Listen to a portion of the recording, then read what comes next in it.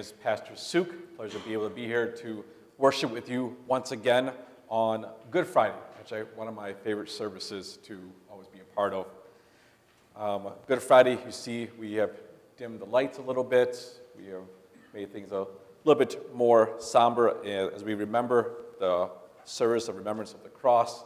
It is a reminder for all of us of the cost of our sin, our Lord's death.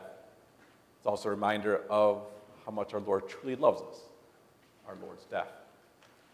We enter the service in silence because this is really a continuation of what we started on Maundy Thursday. We will also exit the service in silence because every Lenten season always ends with an Easter. It doesn't end with the cross, it ends with an empty tomb. Our whole order service is printed for you in the service folder. It will also be projected on the screen. And we will begin with our opening hymn found in the blue hymnals, The Power of the Cross, hymn 423.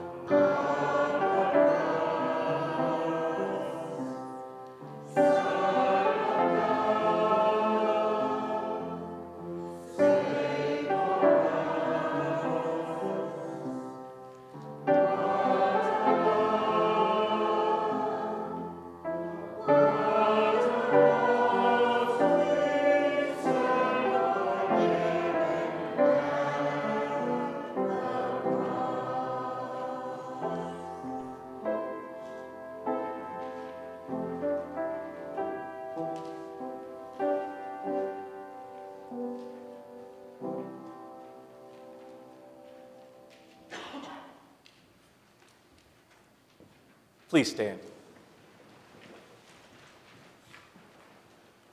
Behold the Lamb of God, who takes away the sin of the world. Let us worship him. Behold the Lamb of God, who takes away the sin of the world. Let us worship him. Behold the Lamb of God, who takes away the sin of the world. Let us worship him. Our help is in the name of the Lord. The maker of heaven and earth.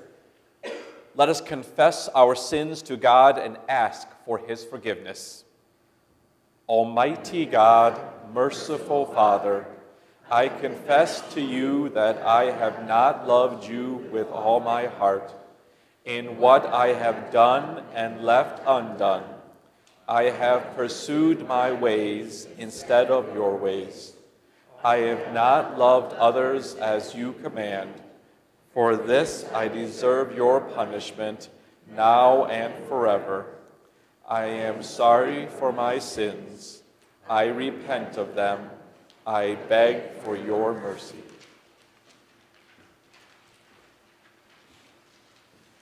God, who is rich in mercy, loved us even when we were dead in sin and made us alive together with Christ. By grace you have been saved. In the name of Jesus Christ, I forgive you all your sins. Amen. You may be seated. We will continue with a series of scripture readings to remind us of the need of why we needed Jesus to be our Savior. And interspersed with these readings, we'll sing one stanza from Lamb of God, Pure and Holy, hymn 947. Our first reading from Ephesians 2, 1-3. You were dead in your trespasses and sin, in which you formerly walked when you followed the ways of this present world. You were following the ruler of the domain of the air, the spirit now at work in the people who disobey. Formerly, we all lived among them in the passions of our sinful flesh, as we carried out the desires of the sinful flesh and its thoughts. Like all the others, we were by nature objects of God's wrath.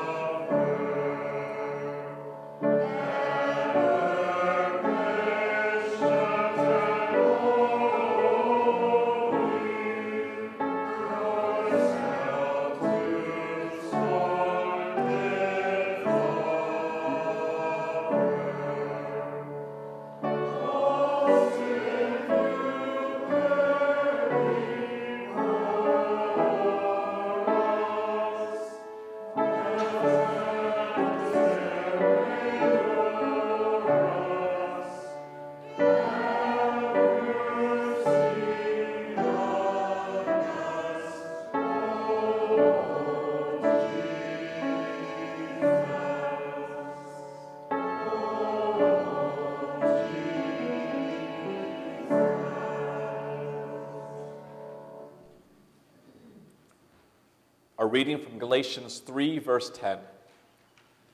In fact, those who rely on the works of the law are under a curse. For it is written, "Cursed is everyone who does not continue to do everything written in the book of the law."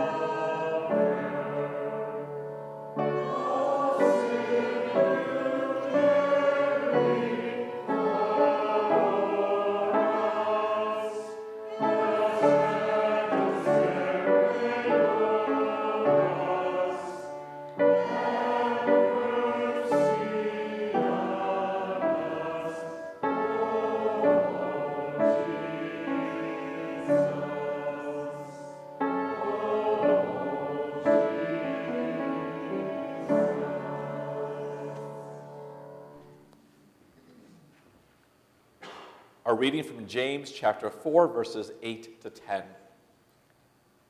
Come near to God, and he will come near to you. Cleanse your hands, you sinners, and purify your hearts, you double-minded people. Lament, mourn, and weep. Let your laughter be changed into mourning, and your joy into gloom.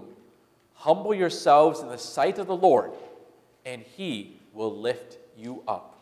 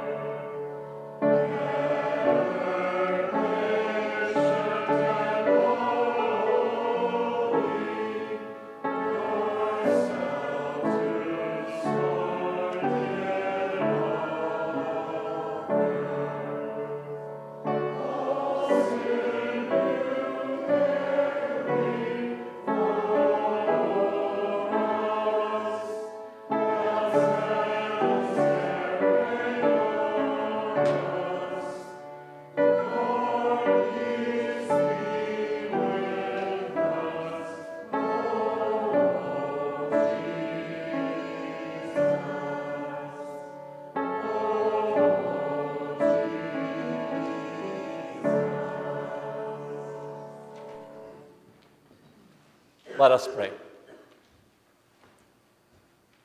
God most holy, look with mercy on this, your family, for whom our Lord Jesus Christ was willing to be betrayed, be given over into the hands of the wicked, and suffer death upon the cross.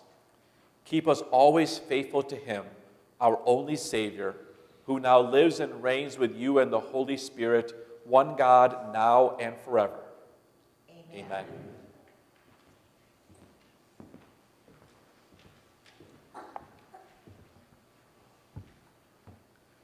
Our first reading for Good Friday, part of this will serve as our sermon text from Isaiah chapter 52, beginning at verse 13. This is the Lord's will to sacrifice his servant so that we might be justified. We hear,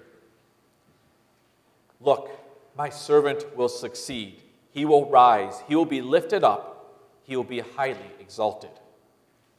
Just as many were appalled at him, his appearance was so disfigured that he did not look like a man, and his form was disfigured more than any other person. So he will sprinkle many nations, and kings will shut their mouths because of him, because they will see something they had never been told before, and they will understand something they had never heard before. Who has believed our report, and to whom has the arm of the Lord been revealed? He grew up before him like a tender shoot, and like a root from dry ground. He had no attractiveness and no majesty. When we saw him, nothing about his appearance made us desire him.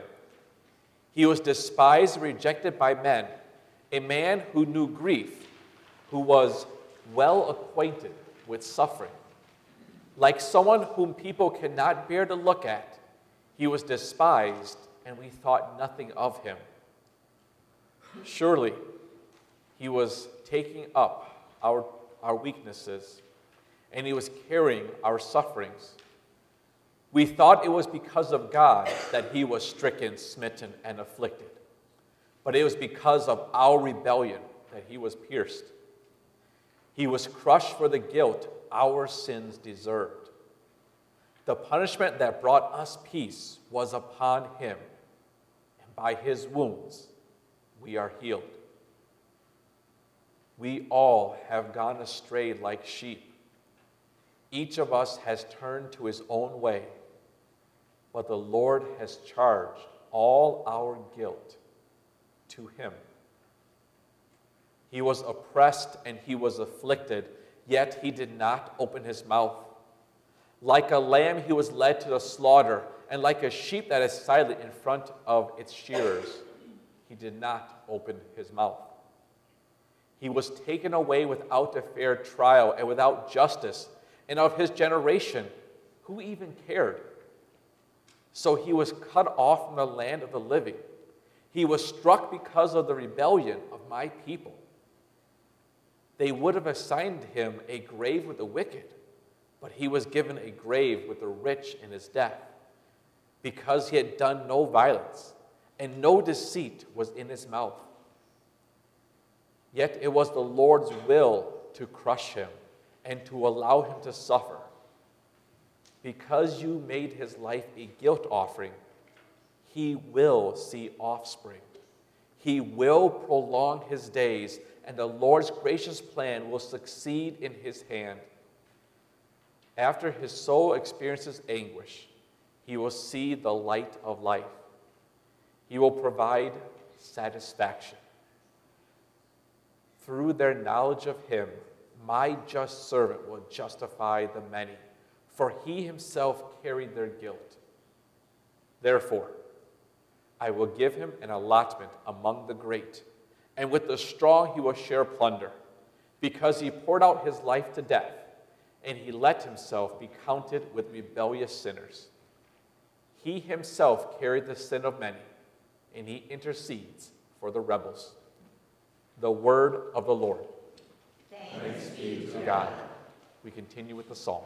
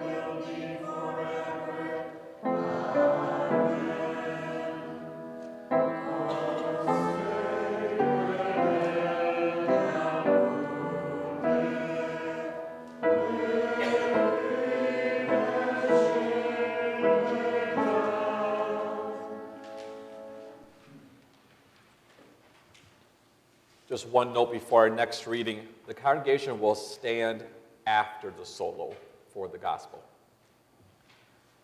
Our second reading from Hebrews 7:26 to 28. A reminder, Jesus is a superior high priest, for he offered a vastly superior sacrifice. This is certainly the kind of high priest we needed, one who is holy, innocent, pure, separated from sinners, and exalted above the heavens. Unlike the other high priests, he does not need to offer sacrifices on a daily basis, first for his own sins and then for the sins of the people. In fact, he sacrificed for sins once and for all when he offered himself. For the law appoints as high priests men who have weaknesses, but the word of the oath, which came after the law, appointed the Son, who has been brought to his goal forever. The word of the Lord. Thanks be to God.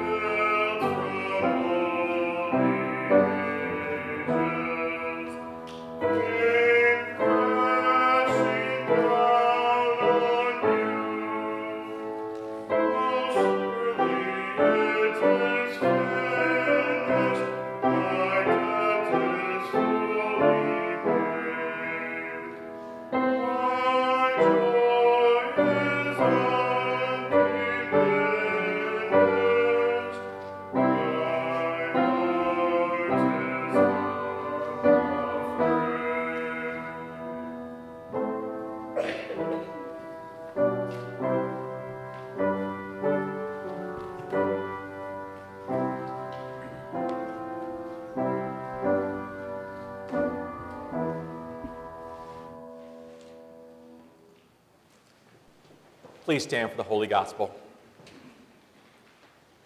The Gospel appointed for Good Friday, John chapter 19, verses 17 to 30.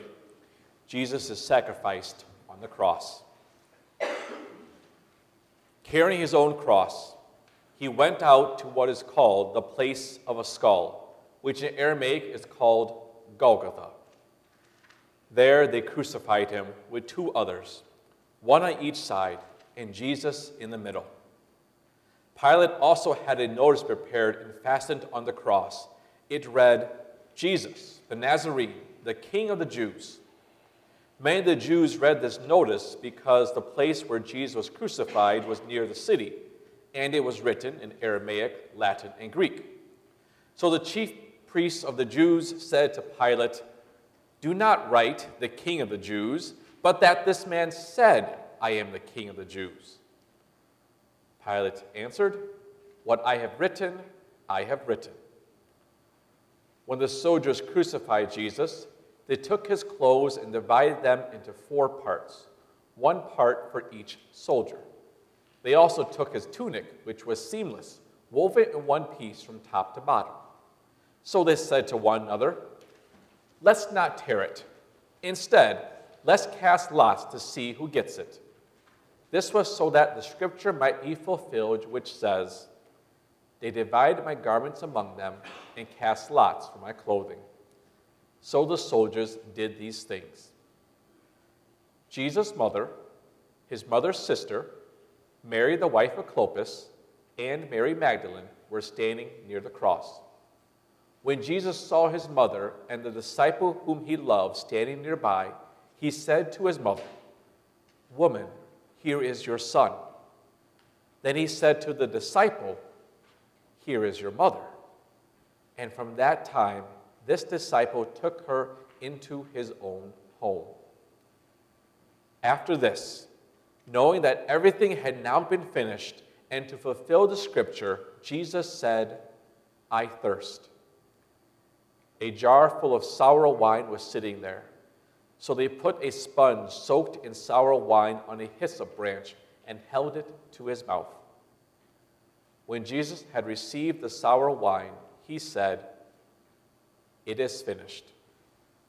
Then, bowing his head, he gave up his spirit.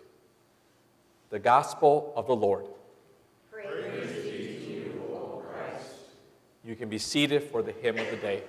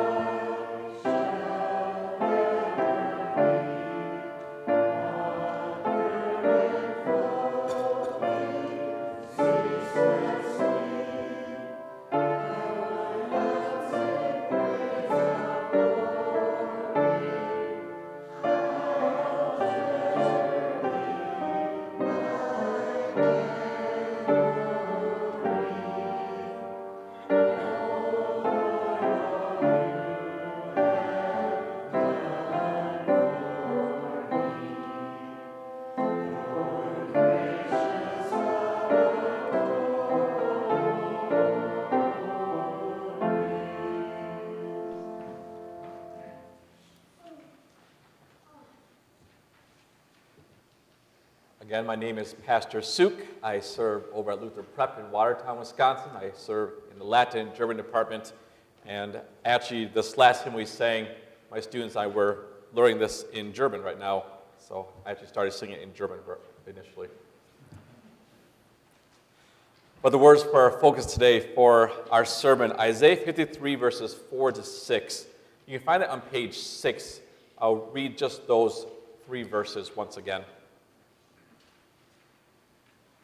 Surely he was taking up our weaknesses, and he was carrying our sufferings.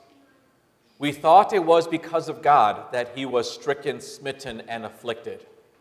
But it was because of our rebellion that he was pierced. He was crushed for the guilt our sins deserved. The punishment that brought us peace was upon him, and by his wounds we are healed. We all have gone astray like sheep. Each of us has turned to his own way, but the Lord has charged all our guilt to him. This is the word of our Lord. Grace and peace to you from God our Father, who loves us so much that he gave up his Son for us. And grace and peace to you from God the Son, who loves us so much that he gave himself up for us. Dear fellow believers, as we are gathered on another Good Friday, once again at the base of the cross. Good Friday for me has always presented a problem, a paradox, something I can't always wrap my head around, and it is this for me. I hate Good Friday, and I love Good Friday. I hate Good Friday because this is the day where I see my sins laid bare like my Lord on the cross. But I love Good Friday because this is the day where we see God's love for us laid bare like our Lord on the cross. Good Friday presents a lot of contradictions, a lot of paradoxes just like that. Just think back to what happened on that first Good Friday. The sun stopped shining at noon and didn't shine again for 3 hours. There was such a violent earthquake that the rocks are split, graves are opened, and some of the dead even come back to life. It seems as if the whole universe was out of control, but in the midst of all of that, our Lord still has complete control. More paradoxes. Our text from Isaiah tells us why there is this seeming confusion and these contradictions and these paradoxes. Because you and I know that everything was created on God's word. In Genesis, we're told, God said, and it happened. In Isaiah 53 here, the words that God says to us, it doesn't sound right. It's not how things should be. More paradoxes. But what would you expect? What would you expect from this particular crucifixion? What would you expect from a crucifixion that begins with someone asking for forgiveness for the people who are nailing him to a cross? It is on that cross where God's love for sinners and his hatred for sinners meets. It is on that cross where God's love, his mercy, his justice all comes together. It is where we see tonight God's divine paradox. Isaiah 53 verse 6 says, "We all have gone astray like sheep. Each of us has turned to his own way." It would be nice if we could say that the troubles that we have aren't really our own. Maybe some of us try to blame others for the sins that we do. Maybe we try to follow what our first parents did in the Garden of Eden, and they tried to blame a tempter for their sin. Maybe some of us try to say that at least we're not that bad compared to other people. At least we're not that bad compared to someone who is a murderer, someone who is in prison. Or maybe we try to wash our sins away, kind of brush them aside by saying, it's not really our fault because of whoever. Well, what does Isaiah say here? We are the sheep that love to wander. We all have gone astray. We have no one else to blame for our sins except us. Our Lord laid out for us what we are to do. It's called the Ten Commandments. And what have we done? Each and every turn we go any other way except the way that he laid out for us. We think we can find some better way than what he has said in his word. We are not innocent victims of anyone. We chose to sin. We chose to wander. We chose to go astray. So then we have earned for ourselves what Isaiah paints for us. We earned these sufferings, sorrows, being stricken, smitten, and afflicted. What does the scripture tell us? The wages of sin is death. That is how things are supposed to be. But what happens on Good Friday?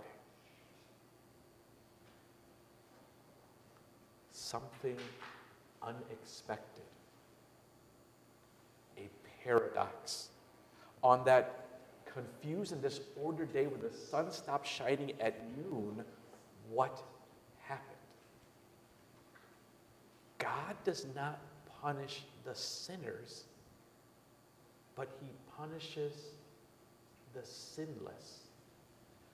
Jesus gives up everything to give us everything.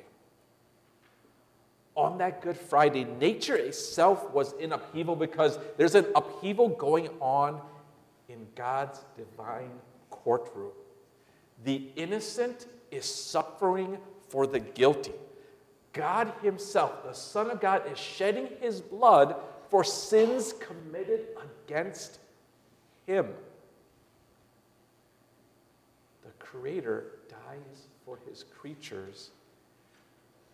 Jesus gives up his Spirit to give us life. Does any of that make sense?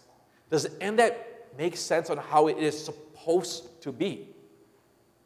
You and I know that the person who commits the crime should get the punishment. We know that not only from our common sense, we know that also from Scripture. We're told in Ezekiel, the soul who sins is the one who will die.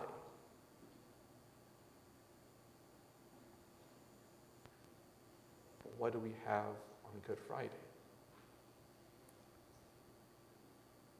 It's not the soul who sins that dies.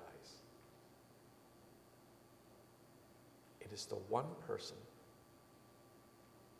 the only person who has never sinned that dies. All the things that Isaiah said for us, all those punishments, all those sorrows, all those sufferings, being stricken, smitten, and afflicted, being crushed, being pierced, all those things, they are hard enough to bear if you deserve them. Now, how about for the one person who didn't? They were a burden so heavy. Remember that he even prays in the Garden of Gethsemane, Father, if this can pass, let it pass. It is a burden that is so heavy. While he is on the cross, even though he knows the answer, he cries out, my God, why have you forsaken me? It makes absolutely no sense, does it? Why would Jesus, why would the Son of God, why would God himself do all of this, suffer all of this for you and for me?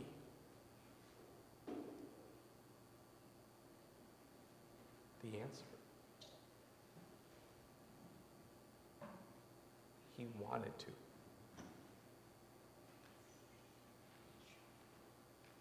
This is what he wanted to do to save us. This is what he wanted to do to make you and me his own. And that is when this paradox starts to make a little more sense for us. For this is the only way that God's hatred for sinners and God's love for sinners can mesh. Only in the cross can God's justice for every single sin committed, can that be meshed with God's mercy for each and every sinner. Only in the cross, only in Jesus suffering our punishment could we be freed from the guilt of all of those sins? And now something unheard of is possible for you and me. Full and complete forgiveness for each and every sin.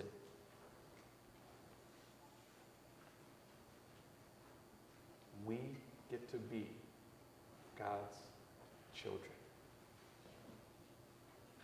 We get to have that blessed hope of an eternal life because of our Lord's death. That we would go astray, that was sadly too predictable. That the Son of God would make full payment for all of our sins, no wonder even nature was turned upside down on that Good Friday. When such a momentous upheaval is happening in heaven, how could there not be signs of it on the earth below? How could the rocks not shake and split? How could the tombs not cough up their dead? How could the sun continue to shine in the sky as if nothing was happening on the earth below? When God's divine paradox was on that cross for you and for me.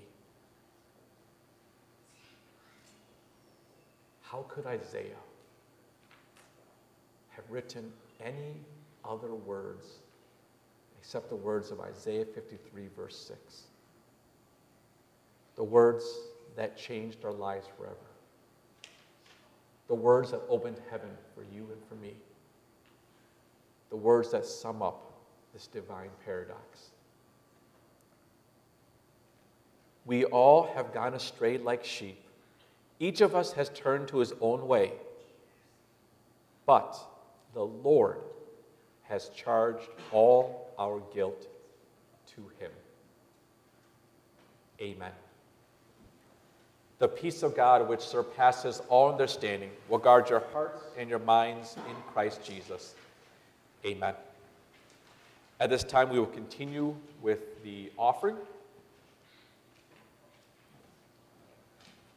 We will continue with the prayers printed for us, starting at the bottom of page 9, continuing for the next few pages.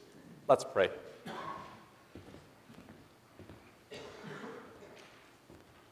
Let us pray for the whole church, that our gracious Father would defend her from the devil and keep her faithful to her Lord.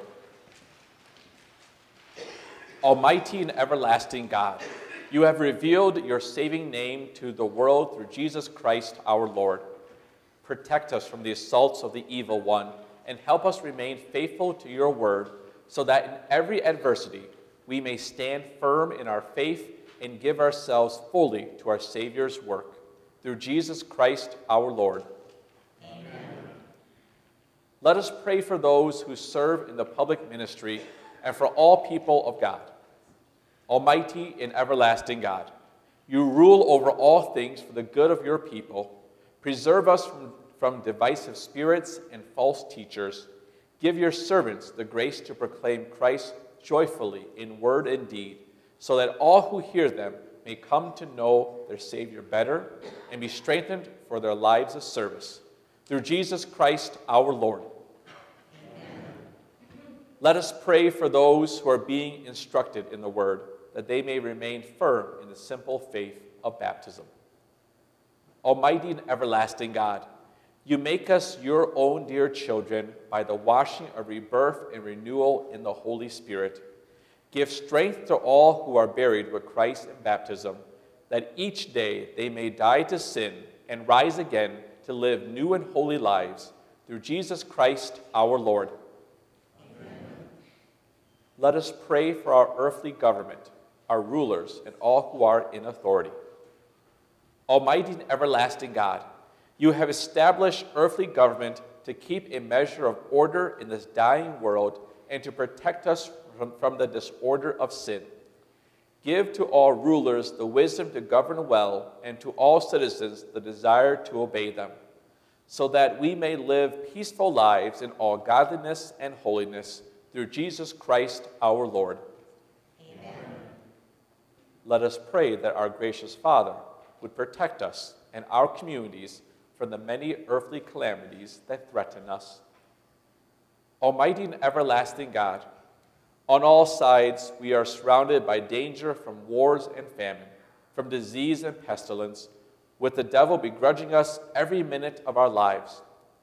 Protect us from all these miseries, so that your name may still be glorified in them, and so that we may safely pass through them to your heavenly kingdom. Through Jesus Christ our Lord. Amen. Let us pray for those who are outside the church, that they may come to know the one true God and Jesus Christ whom he has sent. Almighty and everlasting God, your Son was lifted up on the cross so that he might draw all people to himself. Through the proclamation of your gospel, mercifully gather a people that are your very own, that we may join together around your throne in glory to praise and thank you forever. Through Jesus Christ our Lord. Amen. Let us pray for our enemies and for all those who hate us. Almighty and everlasting God, no one can harm us without grieving you, whose name we bear. We ask that you change the hearts of those who work against us and who hate us without reason. Give them repentance and faith, so that they may be glad with us and find joy in your love, through Jesus Christ our Lord. Amen. Let us pray for all who suffer under cross and trial. Almighty and everlasting God, you sent your Son into the world to bear our grief and to carry our sorrows. Help those who are suffering for your name's sake and who are struggling against temptation, that they may not be overwhelmed with sadness and find relief in your grace. Through Jesus Christ our Lord. Amen. Finally, let us pray for all those things for which our Lord would have us ask in the words he has taught us. Our Father, who art in heaven, hallowed be thy name. Thy kingdom come, thy will be done on earth as it is in heaven. Give us this day our daily bread, and forgive us our trespasses, as we forgive those who trespass against us. And lead us not into temptation, but deliver us from evil. For thine is the kingdom, and the power, and the glory, forever and ever. Amen. We now continue with our next hymn, Stricken, Smitten, and Afflicted. Amen.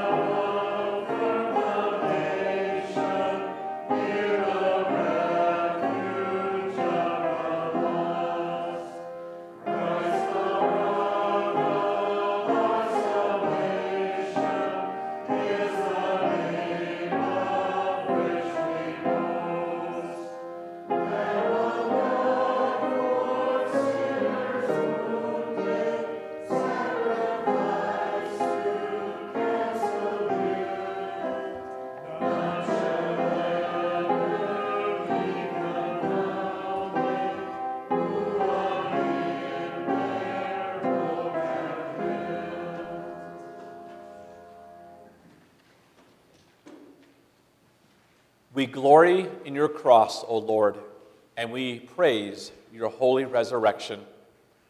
For by your cross, joy has come into the world. May God be gracious to us and bless us, and make his face shine on us. So that your ways may be known on earth, your salvation among all nations. We glory in your cross, O Lord, and we praise your holy resurrection. For by your cross, joy has come into the world. May the peoples praise you, God. May all the peoples praise you.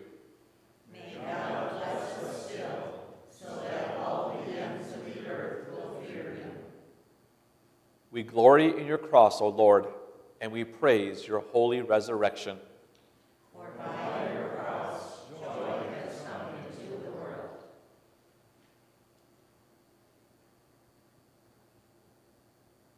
We adore you, O Christ, and we bless you. By your holy cross, you have redeemed the world. We conclude this service with O Perfect Life of Love, following the singing of our closing hymn. You may stay as long as you wish, but you're asked to leave in silence.